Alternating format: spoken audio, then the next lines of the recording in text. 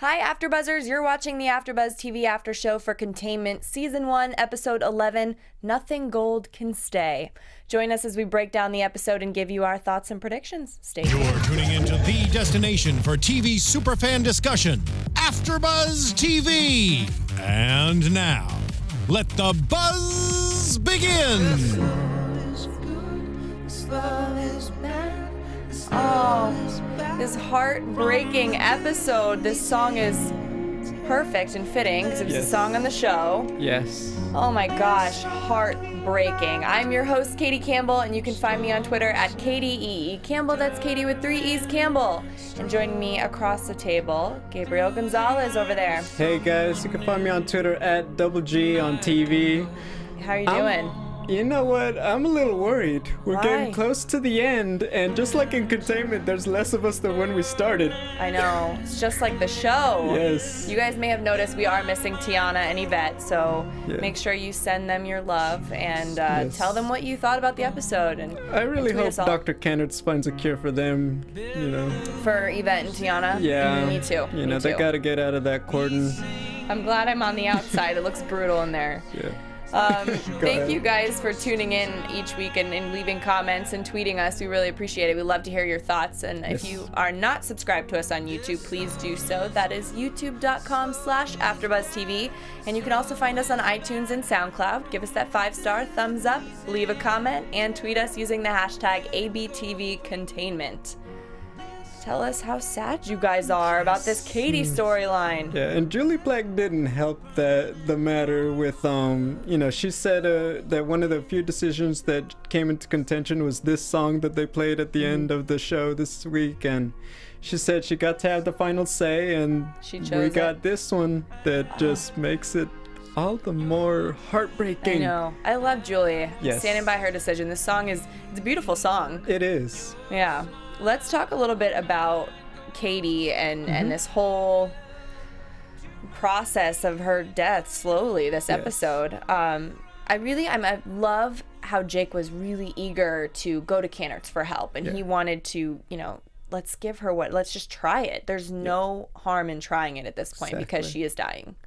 And so it's passive immunization, right? Yeah. Yes. So what exactly is the whole thing with that? Cannards is trying to slow it down? That's what I assumed. You know, the same way that when you get cold, when you catch common cold, obviously it's more serious, but you know, you can help the symptoms, but it doesn't necessarily make you healthy. Only your body can do that when it produces the antibodies, which they thought Thomas had. Obviously he didn't. So I think they said this was more a way to just maybe keep her healthier longer, but it was never going to stop the clock, so to speak. Okay. What can they can't give anybody his blood, right? That just rejects it because his blood is infected. He just knows how to fight it. Exactly. So yeah, asymptomatic. I don't know. I mean, you have to ask a doctor that question. I just know it just means that, like, let's say you had the flu and you didn't know, let's say you share water, even though you weren't sick, you got someone else sick, and you know, it just looked like you were healthy the whole time. Yeah.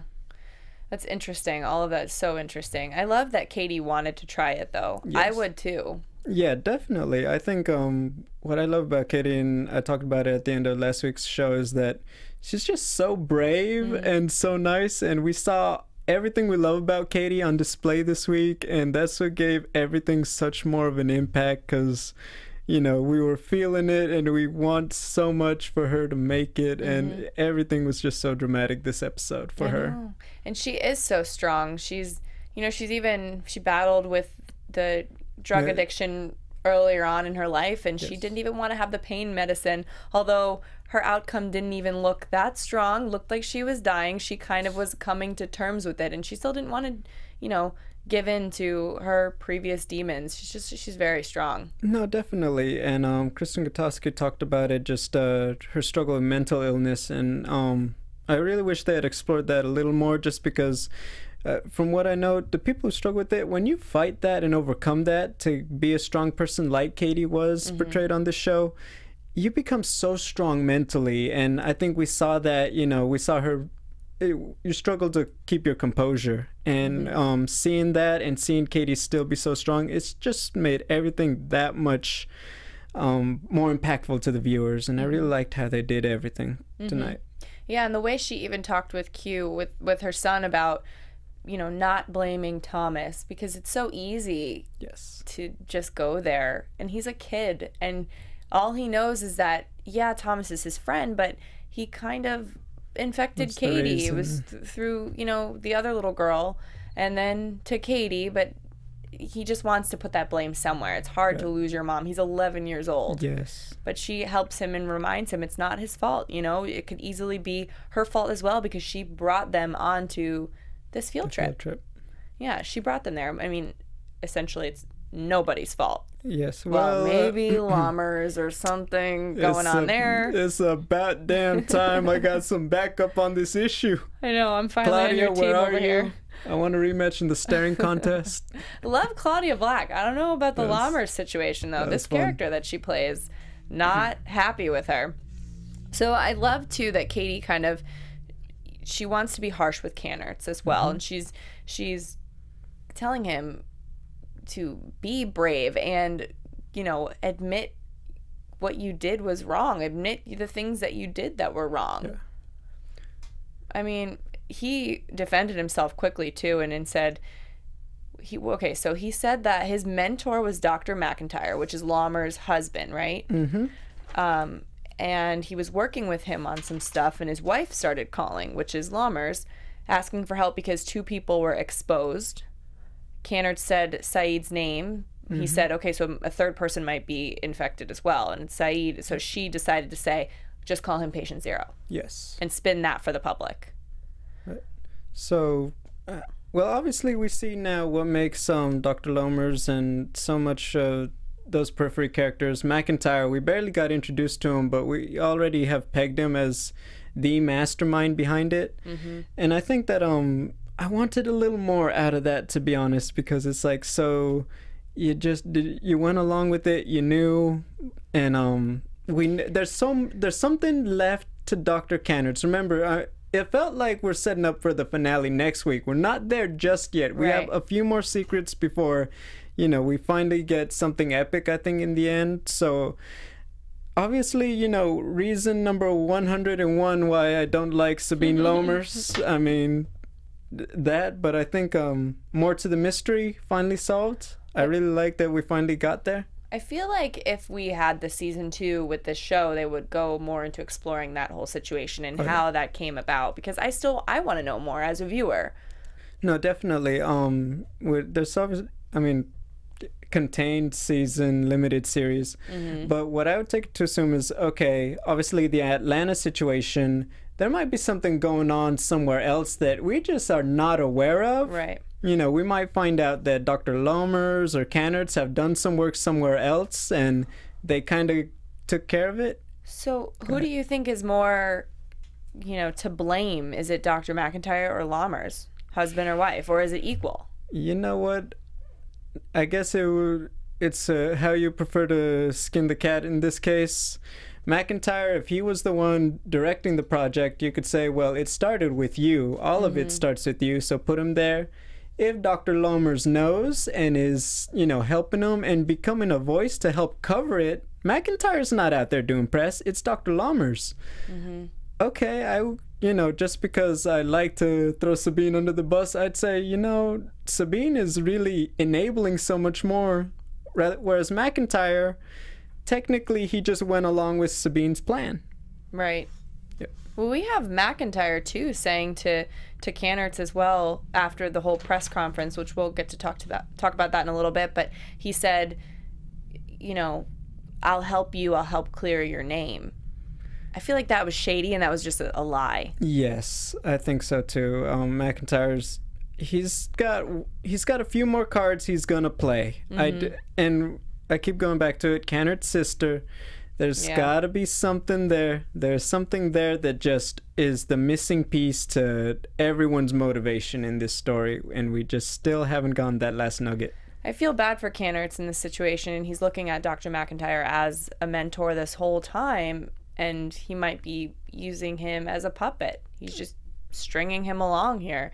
And Katie kind of realizes that as Cannerts tells his story, his side of the story, and she says, you need to tell somebody. Like, I'm gonna die with this secret. You need to tell somebody. Do you think he's gonna come out with the truth like that? I think so, because and I talked about this with the fans on in the comments the other day, that I feel that Cannerts, he is going along. It's not just McIntyre as a mentor. He has some kind of personal stake in the cover-up, and I think that whatever he was promised or whatever he was supposed to get out of it, he's not going to get it. And when that happens, that's when he's going to help unravel Lahmer's and McIntyre's plan, whatever it may be. Because there's something bigger than just, we had a virus and it got out. There's just something else in there, I feel like. Something for his sister. For Cannerts, yes. Yeah, McIntyre, though, it was about more than creating a virus, I feel like. If he is our, #1 villain. Right. It's tough. Viewers, we need some people to comment on this, because it's a very tricky situation. Yeah, well, Katie did die with that secret for now.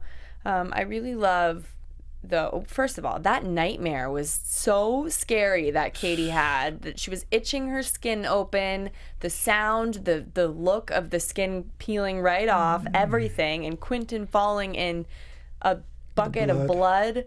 I was screaming at my TV. That one made me uncomfortable, and once again, Containment with their Emmy-winning, I hope, special effects, just like, oy. Yeah. So, but going back to that, we know Katie struggled with mental illness, and we haven't seen Katie ever have a panic attack despite 16 days locked in. Well, she had a few, kind of. Slightly, yeah, but never one that just... I think she was getting closer to a complete snap, and I think that's what that was supposed to illustrate.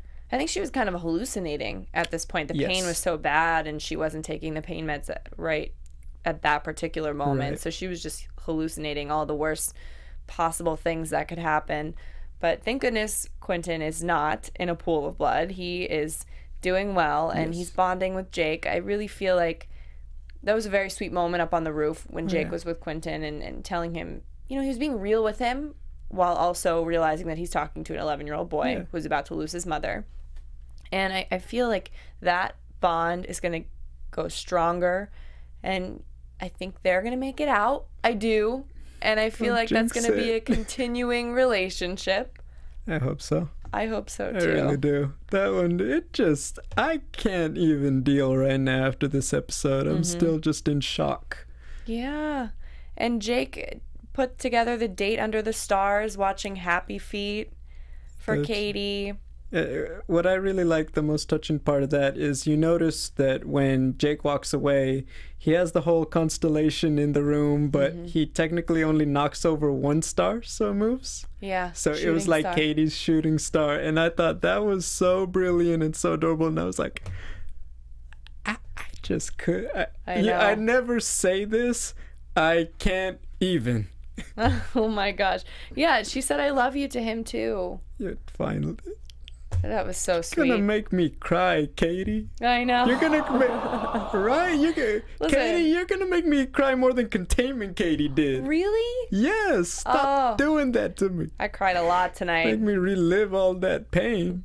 The worst part too, well, the two parts that I cried the most, which Katie's goodbye with Q. Oh yes. I've gotta say, so many props to not just Kristen Gutowski's performance, but also young Quentin, just that scene, because they did it once before. Yeah. And it was just illustrated so much their bond, and to go back to it with the hands on the glass, it was like... The tears rolling down both of their faces. It was just you could feel what they were feeling. Yes, that was a very powerful scene. Like, can you imagine just saying goodbye to your mom at 11? Don't make me do that. You will. I know. I'm really trying to make you cry over here. No, and then the second time I was crying, tears were rolling down my face, is when, Jake put a hazmat suit on to go in there and hold her and says, you can say I love you now. Like, I am holding you. And he kind of tried to make her think of the blissful moment that they had before the shower scene. Right. Which I wanted to ask you, did you think that was really what happened, or is she, because we saw the shower scene definitely happened, but all we saw was you know, the curtain was between them. Right. Do you think that they actually did move that curtain, or she was just kind of imagining this is what it would be like to, you know, kiss Jake, and they love each other, and she wanted to go with that thought in her head? I hear you. Understand your question. Mm-hmm. Thinking about it from what I saw, I think that it was Katie having a very peaceful ending, a nice dream, you know, her love for Jake. And so, yeah, I would say that. I don't think it was a memory. I think the shower scene obviously is that moment where they finally just, that outburst of emotion, obviously, and not just saying I love you, but really just how crazy they are about each other. And she was thinking about that in the end. Oh, I know. I kind of hope that it was a memory and they actually did kiss, because that would have been the only time. It's true. That is true. I didn't think of that. Well, I think also for the viewers, we all got to see it, because there would be a uprising worse than the one we had on day 13 if we got through all that and we didn't see Katie and Jake kiss. That would be like, oh, heck no. What a beautiful... Like, Julie Plack, where are you? Yeah. You can't end it that way. What a beautiful way to end this episode, though, with the kiss and just going into white light like that. Oh, yeah. And what I love about it, when you think about it, I thought, well, Jake, is he going to be standing at the glass? Is he that? So having him in the hazmat suit, I didn't expect it. And yes, the special effects, it was tough to watch. But when you think about everything that encapsulated, just so beautiful. Yeah. Oh my gosh, absolutely. Especially when they played the song louder than the coughing. That was better to watch it like that. Those sound effects, they make it hard with the blood coming out. I'm not going to be able to sleep well after that one. Well, so we have to say goodbye to Katie. Very, very, very sad, tough episode. Hold on, my allergies acting up. I hope this is not the last time we lose a character. I think we will be losing more before the end. However, knock on wood. Let's move on to something maybe a little bit of a lighter note. Yes. Jana, I am loving her character now. I feel like in the beginning of this whole series, she got on my nerves with the whole not moving in with Lex. Right. And yes, we were trying to understand her character, but I feel like she's just becoming such a strong individual inside this cordon.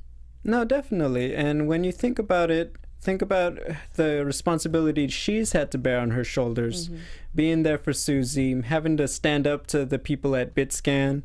Deliver a baby. Exactly. And take into account, you know, who does she spend, out of all the characters besides Susie, the most time with before everything happened? Lex and Jake. She's had to be exposed to a lot of brave characters, and I think that if we get to see a lot of them after Containment, if they all do make it, I think we'd see, you know, their bravery, their character rubbed off on her, and that's what helped her to grow into the character she is too, because she's had to step up to be the leader herself. Yeah. She had to find the hero inside her. Right. That's what I love about that storyline. She did, and I really she seems like a perfect match with Lex. I think they have kind of the same moral compass, and I thought it really showed who she was when she's always the one going to get the supplies, and she goes and gets baby stuff for baby Teresa, Lisa. Yeah. What is the baby's name now? Leanne, that's right. There it is. Leanne. The comments Teresa, were about to murder me right there. Teresa and Xander's baby. Yes. And Trey giving a discount on the baby supplies because he has kids outside the cordon, so he gets it. My question, so we've seen two sides of Trey, cold-blooded and warm-hearted. Kind of warm-hearted. Yeah, okay, he could make more money off of that, and as Mikkel so brilliantly illustrated, that's what it's all about, right? But do you see a final confrontation happening with Jake at this point? And Trey? Yes. I don't think so. You don't think so? I don't think so. I personally do, just because I love the depth to Trey's character. Yeah. But I don't think you could be that menacing, that threatening, and also there's a gun involved. It's one of those few tropes, like if you introduce a gun with a character, it has to be fired by some point in the show. Just like if you have a pregnant woman on a TV series, she has to give that baby, or she can't just be pregnant at the season finale too. Yeah. So I feel like something's gonna happen where we see Trey's colors change. Or if not, he's gonna go further to the dark side and, you know, more the side of one of our villains. I feel like if we got a confrontation with Jake and somebody else, it would be Mies. I can see that. He's doing some shady things. I really don't even know if he's still in contact with the chief or not. He seems to be running his own business in there, but at the same time, he could be holding secrets, and it might not be totally his own business. But he tells Jana at the store when she's getting the supplies that for $5,000 a head, he'll break her out of there. You know, whoever, $5,000 is the price of getting out of the cordon. And he seems to know a way out, which I would take his word for it, as he's a cop and he was well aware of the places you could get out. I would agree with that. My only question is, you have a secret like that, you haven't gotten out yourself? I mean, when you think of the lesser of two evils, yeah, I mean, when you see what happens day 13 and that outbreak, at what point it's like, are you still trying to collect money and, like, you know, pad that nest kind of deal? Then maybe it's because there's a deeper secret and he's still connected with the chief and they're doing something in there and he has to be there. I think, and it's going to set up for the season finale next week. I think that he's going to take the money and he's going to lead Jana and company somewhere, and it's going to be a trap. But why? Can I get a dun dun dun? Thank you. But why? Because he's sleazy. He doesn't need another reason. And I go back to it. You have a secret like this. You're telling me Trey hasn't gotten it out of you and tried to exploit it, or you haven't taken it yourself? I mean, you have to have collected enough money. You know, he hasn't done anything besides, what, maybe an afternoon destroying the evidence from Leo's friends. Yeah. Well, it's interesting to me that Jana so quickly wants to go towards that. Maybe it's just out of desperation that she's been in there 16 days. True. She's tired of it. She wants to get out. And so it's on her mind. You know, why wouldn't it cross her mind? But she is very quick to, she goes and tells Sam at BitScan, and, you know, I haven't told the others yet because I don't think they can afford it. They're kids, whatever the reason. I was also thinking false hope. Yeah. Well, I found it interesting that she only had $2,500 of it. She had half of it in her bank account. And Sam had $7,500. Enough for the full person, and then half for the other person. So 2 people can escape. But how does he have more money than she does? That seems like a really nice job. Maybe she spends a lot. I'd like to go back to that point. Y'all still don't think there's something going on with him? I think he's a good guy. How many more clues do you need? I don't know. He's smart. He seems to... Okay, there is smart, then there's secretive. And, you know, we saw the body in the in the office. Yeah. We saw, you know... Yeah, but those were the tweakers. We don't know that for sure. Listen, they can't open up that can of worms and then the show's ending in 2 episodes. They can't. They can't do that to me. They can't do that to me. They just took Katie from us. All bets are off. True. You know, I still have him as my wild card, and I will tell you this why. Because it would feel like too easy of an out if he just conveniently happened to have $7,500. It's like... Maybe he's just a saver and she's a spender. That's what I'm putting it at. Okay. And I just... Only time will tell. That's One true. of us is going to be right. I might be wrong. And I think the person who's right on this argument, because it's our longest standing mystery... I'll tell you what, if Sam is... and I'll do it on air too. If Sam is just a hero and a nice guy, nothing happens, I will... bring you like some gourmet cupcake right here on the desk. Okay. AfterBuzz TV exclusive. I love cupcakes. Okay. Okay, perfect. And I want my nice chocolate one and nice plate and everything when I'm correct, and he tries to take them out. Okay. Okay. Cupcakes. This is what's at stake here. Yes. Well, 2 people that I love seeing every single episode and that I hope nothing bad will ever happen to them are Grandma and Grandpa. Oh. And it was really, really sweet to see Jana give Grandpa, Bert, you know, the cart and some groceries. And it's so funny because, and you pointed this out while we were watching, they don't even know who each other are. Yes. And it's funny because they're kind of connected. his granddaughter is the one that's giving birth in her workplace. Right. And well, I was gonna say, also remember that Teresa was supposed to be helping out Bert's wife, like when the things happened that day on day one.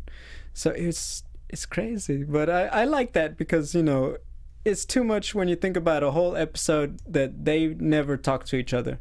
Like the same way when you think about it, how important is Dr. Lomer's character, yet we have never seen her talk to Jake, talk to Katie, just because of the way that universe is set up. It's just like a travesty.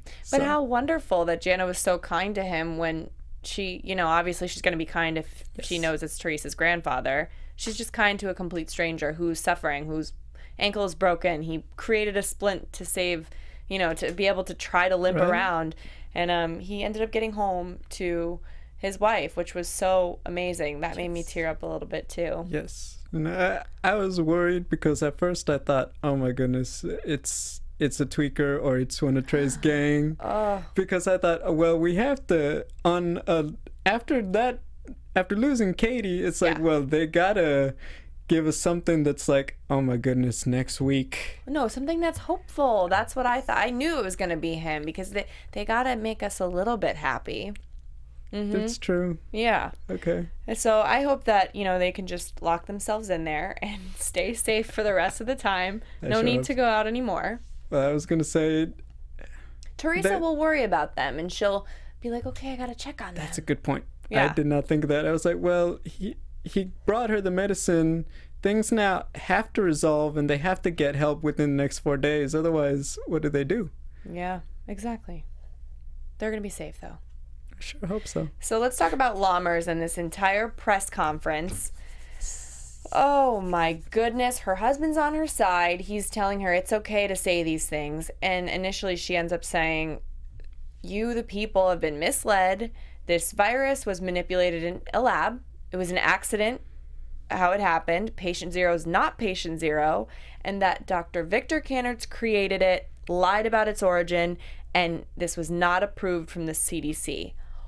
Oh my gosh. Are you kidding me? This woman has no heart. She doesn't. And y'all thought I was crazy last week, but you know what? She's blaming it on him when, well, we're also, it's like, who do we believe kind of thing. Cannerts did say, though, and I feel like I believe him when he says this, he said that she called saying this virus got out. So it's clearly not coming from Cannerts specifically.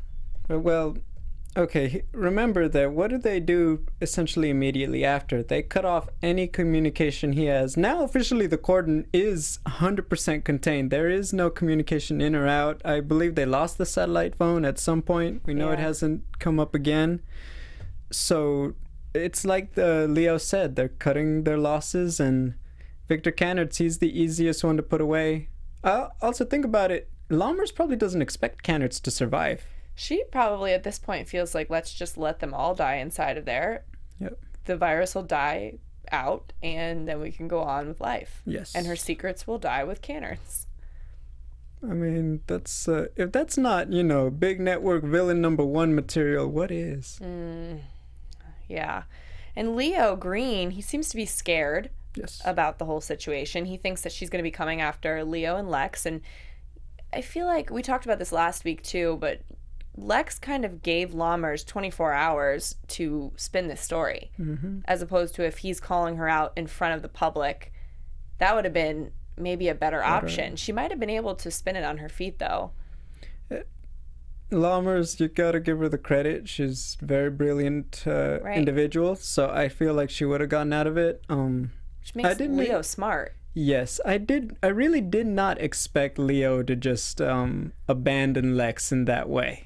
Because I feel like that's the one, okay, we're going down together. So that one, I was like, you know, it's almost that twist that would have made sense that, like, Leo just disappears now. Because then Lex would really have to, he's got to pull out a miracle now to stop Lammers. Well, I thought, so it's weird that he would just leave too. And Lex himself thought it was weird because he said, Leo got me into this mess. So something's wrong. You know, he cleared out his apartment, numbers disconnected, but I think he's not leaving him.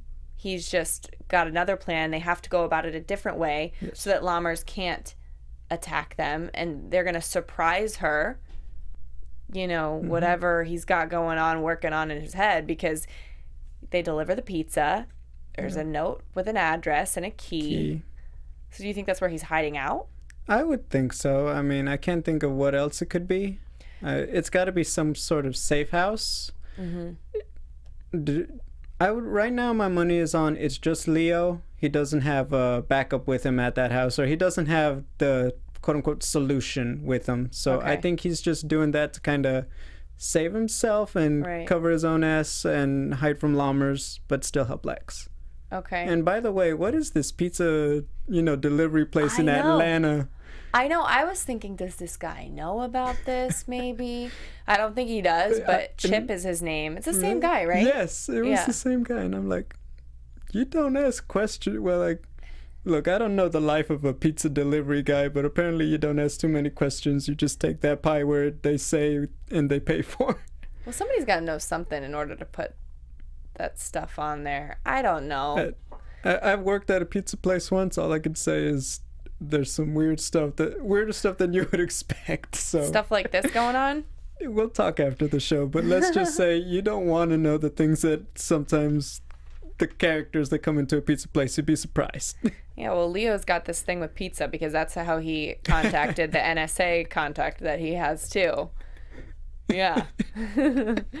Pizza. I love pizza. Well, and he called him Major Mouthpiece, which was an obvious, okay, this is from Leo. Well, I love, too, the Lex and his dad kind of relationship. So we get the whole backstory. It's implied that they have a very bad relationship. Yeah. It went south a while ago. But I think we're slowly seeing it get better. It's probably not going to be resolved by the end of the season, but it just looks like it's going in a better direction. And Lex's dad's pushing him to keep fighting and stand up and don't let them push you around. And Lex is saying, you know, thank you, Dad, because I get some of this from you. Yeah. No, definitely. When you think about the situation they're in, how few people do they actually have that they can trust? And Lex's dad is one of the few people that Lex knows, hey, no matter what's happened with my dad, this is some serious stuff. I need his help now. And Lex's dad knows that, hey, whatever happened with my son, he needs me now. So this is a very, I love it for both characters. I did find it very ironic how Lex's dad has to give him the pep talk, and then later on we see, you know, they say the sign of maturity is being able to give, like, your parent or someone something they didn't give you. And, you know, we see Lex almost, hey, we see how much he's a leader now and able to get his dad to support him and pick him up. And they're going to need that down the stretch. Yeah, for sure. And I think they're going to continue to work together. Something I found very interesting was Chief Besser in all of this. They went to go talk to the lieutenant governor because the dad said that the lieutenant governor was the lawyer on his suspension hearing back in the day. He fought like hell, but they lost, unfortunately. Well, he's going to try to get help for Lex through this lieutenant governor. And Chief Besser just cancels the appointment, and he says, you guys just don't know when to give up. You don't know when you're beaten. Well, I mean, what is he doing? Real quick, I want to point out that I'm okay if one more certain police chief falls into containment. Yeah. But yeah, okay, here's the thing. Wasn't this guy, you know, already anti-Lammers last week? Kind of, but we didn't really explore that. We just saw the look on his face when Lex was telling him, yeah, Lammers is lying to you, she's not telling you the truth. Yeah. And then he went to Lammers and said, I have the chief on my side. And maybe he really didn't, but he thought he was going to have him on his side. I get what you're saying. And Lammers just quickly turned that around and probably put the blame on Lex and made the chief believe once again that she's doing the right thing.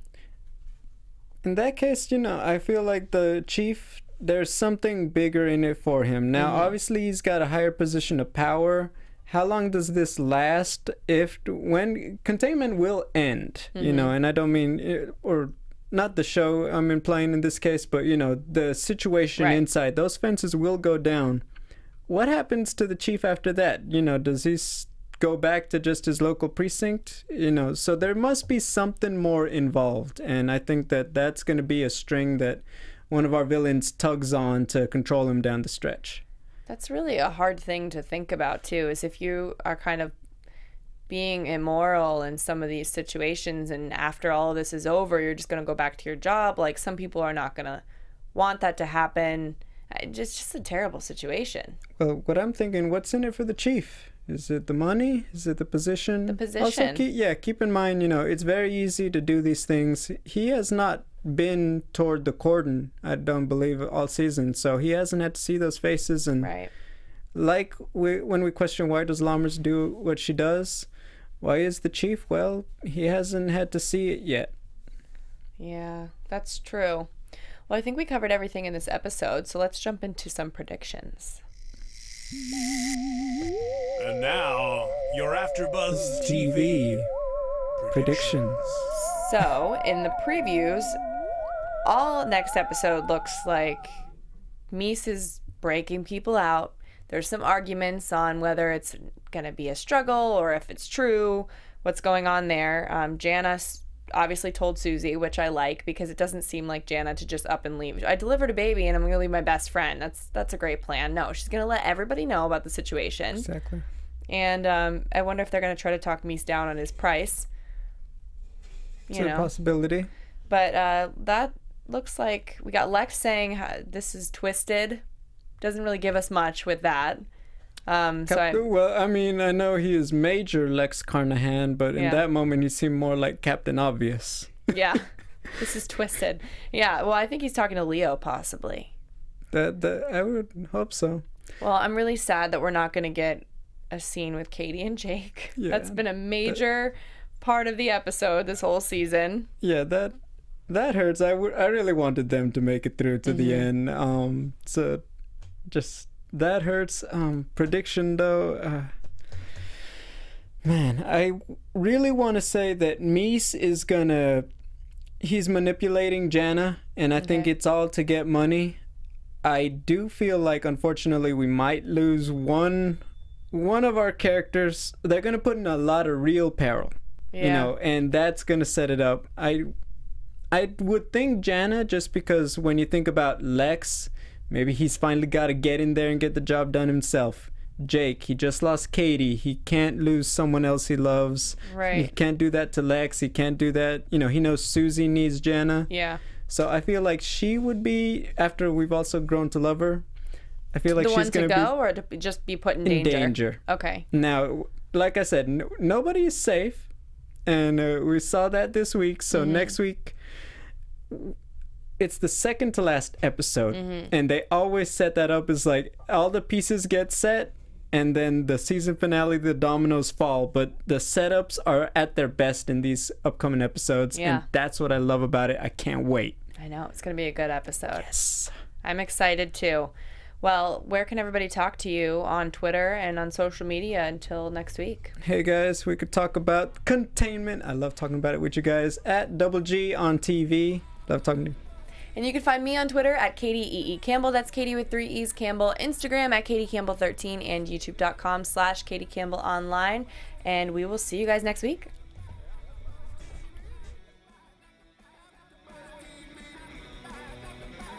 From executive producers Maria Menounos, Kevin Undergaro, Phil Svitek, and the entire AfterBuzz TV staff, we would like to thank you for listening to the AfterBuzz TV network.